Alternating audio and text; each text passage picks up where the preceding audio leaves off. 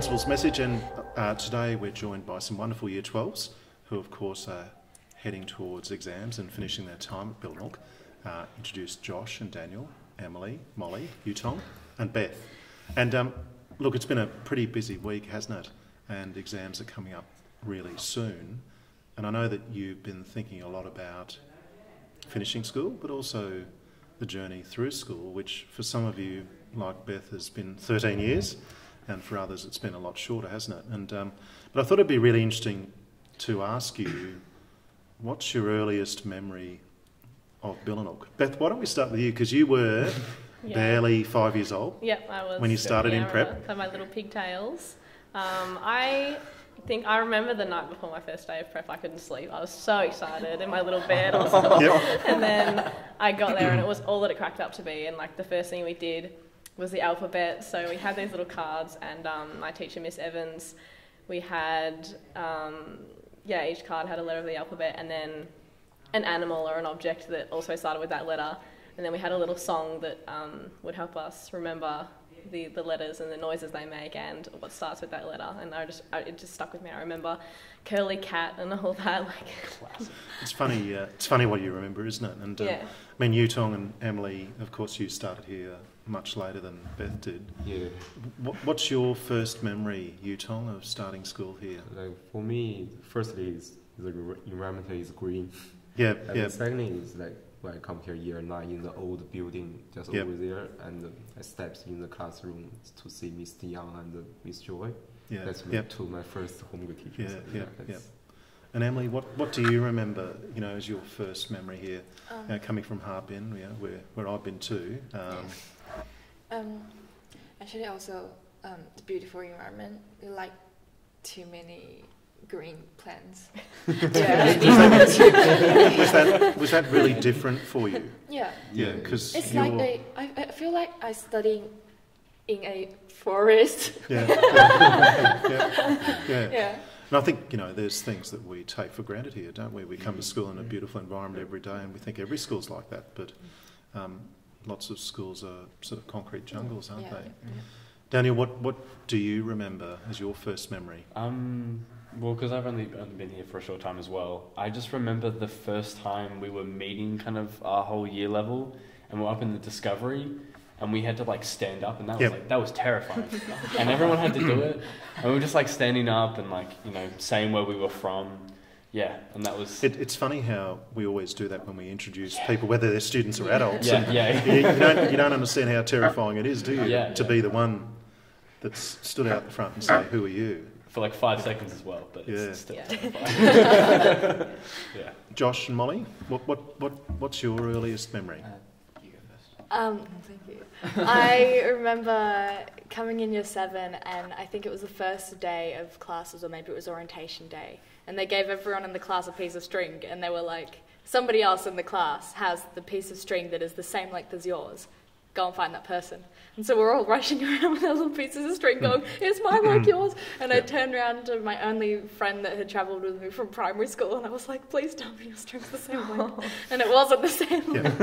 Because I think that's the thing, isn't it? I mean, you came with one other person from primary school. Yeah. Josh, did you come with any other people that went to primary school with you? Technically, yes, but he had left early and I didn't see much of him. So you really didn't know anyone? No, not really. And so what's your earliest memory? Well, my earliest memory is probably first day of classes. I remember making friends with my friend Leo, and so we're just talking, we're walking around, and meanwhile, someone that I had made friends with during orientation day, which I apparently didn't remember. So I'm walking around with Leo, and he's just kind of silently following us, just walking behind, and now he is like one of the most friendly people in the year level. And I just find that funny. Every year when we have the year 7s begin, you see these little kids with eyes as big as saucers. And even Beth, coming from the primary school where you'd been here through primary school. It was equally as scary. Yeah, it's not that different really, is it? There's all these different people, and for lots of year 7s, there's more year 7s here than were in their primary school. So everything's so much bigger, isn't it? What about, what's the thing that you remember most fondly? The thing that, you know, you look back and go, that was... So I know maths is one option that you might answer with, but you know, the thing that you'll always take away is the memory that you'll always remember from your time at school. Something a little bit more recent, but I know that like a few of us could say the exact same thing. Is definitely the production that we did this year, and doing such an amazing show in our last year after having done a few other shows in previous years. It's really like going out with a bang, and like, you know, we had some really, really good Was it sad to do the last production? Yeah, sure. Yeah. Because a lot of you, well, all Pretty of you, much bar all. you, Tom, except you, Tom, and I, you know, there develops a really strong sense of family in there, doesn't it? And, crazy. And like the amount of work that we put in, it's just like at the end, it doesn't feel like, oh, you know, we've done all this for just like 4 shows. It just feels like we've like accomplished something amazing, and like the beautiful outcome we've sold out, and it's really beautiful. Yeah, I mean, I think, you know, when you look back, you look at all the things that you sometimes do outside the classroom, don't you? You know, the trips you went on, or the outdoor experiences, or whatever. They're the things that often are really in the front of your mind. What will you remember most fondly, Emily? Also productions? Yeah. And I feel like I joined the theatre group. It's the most happiest things I've ever had. It feels like I joined a huge family. Yeah, I was about to say the exact same thing, because I just remember like starting theatre in year 11, and then we did year 10, and then we did Hoods, and that was like the biggest like kind of like, I don't know, it's like a completely different like micro kind of environment to like Billanook, and it's just it's amazing. I think it's interesting, you know, when we were looking at, you know, what language might we use in our advertising. You know, you throw around all these words, and you see them with lots of different schools. They say this, that, and the other, and someone said, "What about belonging?" And as soon as someone said that word, I just went, "Yep, that's what it's about, isn't it?" And I think that we all really feel that we belong here, don't we? Yeah. You, Tom, what's your most enduring memory? Enduring memory, like when exam coming.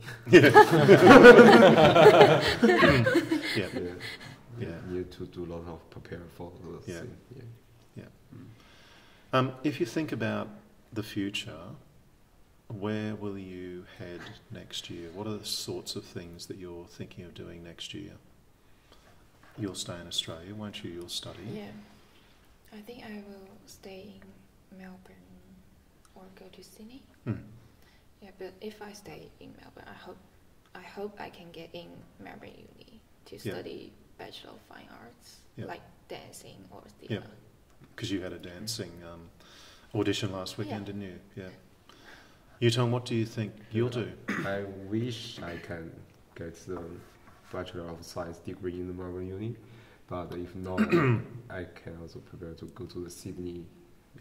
So you want to study science? Just major in science and some mathematics things. What about you other guys?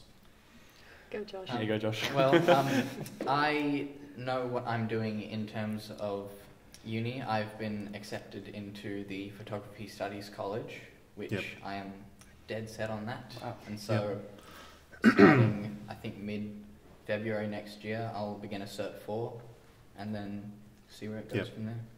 Dan, what are you thinking? I have currently just set up a bunch of interviews with Melbourne Polytechnic and Melbourne Uni as well. So I've just got to kind of do them and hope for the best, pretty much. Potentially in what area? Like theatre and acting and all that stuff. Oh, Beth?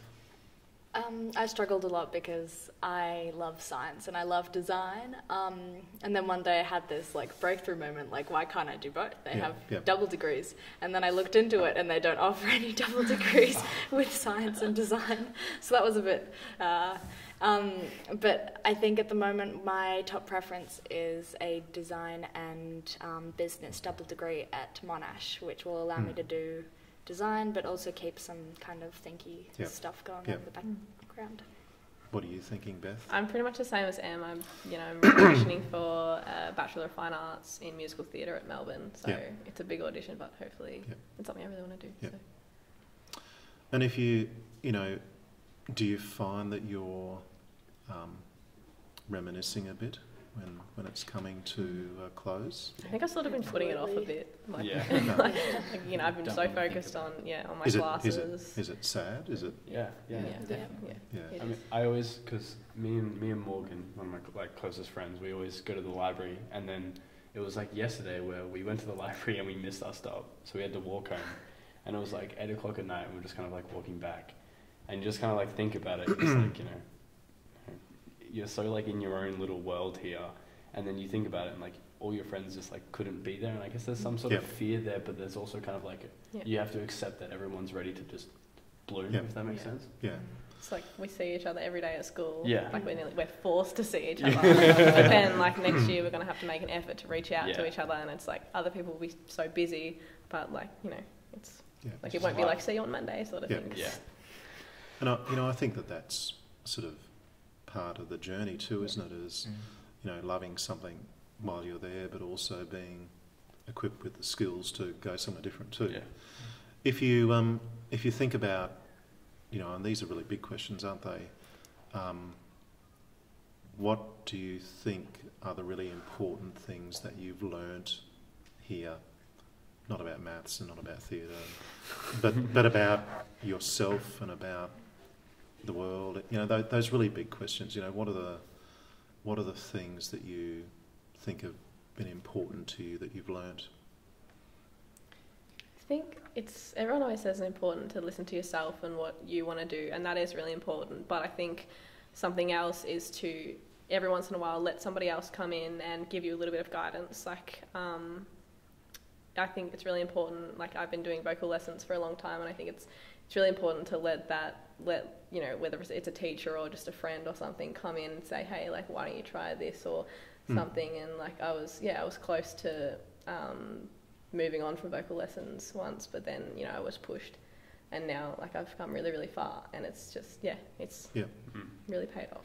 I guess like what you were saying before, it's like the importance of belonging, and kind of how like the really amazing thing about Billanook is that there is just such a tight community, and it's kind of like once you see the differences, and once you kind of like step outside of this school, you can really see how powerful and how impactful that kind of sense is. Yeah. So I would carry that with me for kind of like the rest of my life, because it's just like it's such a warm feeling. Yeah. We all want to belong, don't we? And we want to be somewhere where we feel we're valued, or we, that we are connected with people. Yeah. Yutong, if I think about you and Emily, you travelled halfway across the world, left your families. Yes. Incredibly brave thing. I mean, you think about if you were 15, going to be, I'm always amazed by how brave people like you are. Why do you think your families suggested that you should study overseas? What was behind that, do you think? I think it's like we have like Chinese background, and my parents want me to learn more different cultures and to become a better person. Yeah, like probably my parents, like my family want me to open the mind, like be real of your opinion, so you can not just the Chinese culture, you can also understand some Western countries and Australia's culture, and you can be the more understandable person. And yeah. And what will you miss the most? A lot. Yeah. I think I miss the relationship between teachers and students. Like I know a few people in university who keep telling me like the teachers won't hound you for things, or if you want to talk to a teacher you have to make a time to go talk to them or whatever. And I think I'll miss that a lot, because I'm really close to all of my teachers and it's really easy to talk to them, and I think I'll miss that. Yeah. People. Yeah. People. Having like people that you come into school, if you've woken up on the wrong side of the bed and you're bit flustered in the morning, if you're a bit late or something, you walk into school, even if you just go into the centre space in the morning, there's always people there that are going to make you smile. And, you know, like we're just sitting in classrooms all day, but it's still something about it is just it's just so much fun. And, you know, and next year, like maybe some people just be sitting in bed all day, but I don't know, it won't be that. Is this like your plan, Josh? Or Well, it's just, she says people are sitting in bed, then you just go. What will you miss the most? Yeah, of course the teachers, and especially the Miss Joy, the food technology teacher. Because like when I come here year 9, just 16, she's my home group teacher, and next 4 years, so I'm 19 now, but I keep doing the food technology, and like she is a person like saw my groups grow up, like 4 years for little boys. So. What will you guys miss the most? I think the international lunch. Yep. We have lunch, like sharing lunch every day. Yep. Around our lunchtime, I think. Recess, lunchtime. Yeah, and we always chatting together, singing together, playing together. Yeah. Yeah, and also theatre family. Yeah. You know, I always say to people that figuratively the most joyous space is the space in between us, isn't it? You know, it's where we meet, because we're a very relationship-driven school, aren't we? And I think that's what people do always take away, isn't it? The relationships that you have with your friends and your teachers, and I think that's the belonging and the community thing, isn't it? If you could look back at the Year 7 version of yourself, what advice do you think you would give the Year 7 version of yourself, looking back now? I remember I was really, because my primary school, like especially my last 2 years of primary school, I just had this amazing teacher, and we were so, like our whole like cohort, we were all so close, and then moving on into Year 7, it was a disaster. Like we're all so upset, and then I think just going into it, I wish I could tell myself that, you know, open yourself up, and you know, you just have to wait, and then, you know, things will become, like, you create other families and you'll have other groups, and it wasn't a disaster, like leaving all that behind. It's just part of life, and it'll happen again when we finish this year. I think it's an important thing to remember. What advice would you give yourself? I think I would tell myself to make time for me and time for my friends, and making sure that I keep in touch with people who I've drifted apart with, or just taking a night off from study and watching a movie, or and keeping up with netball as well. I think I've dropped netball in the last month or two, and I'm really looking forward to getting back into it next season.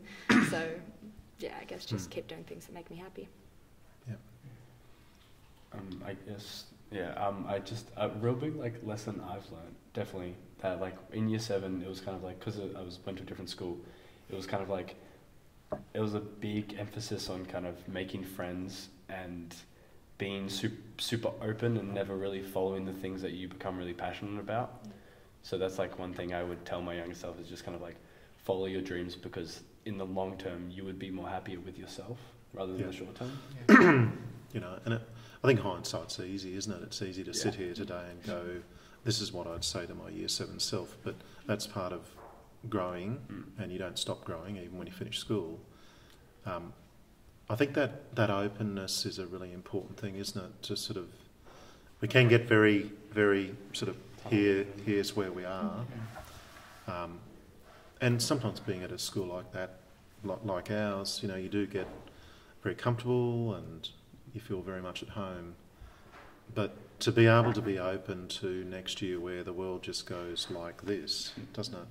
And it's so exciting, and you'll travel and you'll meet new people and you'll go to university and you'll get work and all those sort of things. To be flexible enough to say, I'll roll with the punches here and it will be okay, and the world won't end. You know, we're funny, aren't we? You know, we sort of get stuck in our space, and as soon as something changes, we sometimes think the world's going to end, but it doesn't.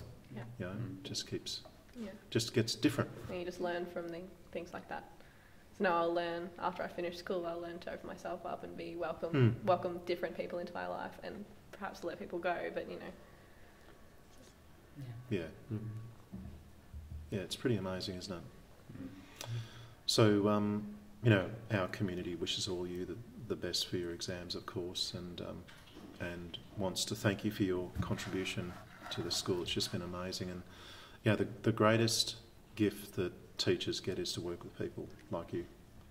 It's the greatest privilege that we ever have. So, on behalf of a grateful community, we say thank you to you, and thank you for what you've done for us, and wish you all the best for the future.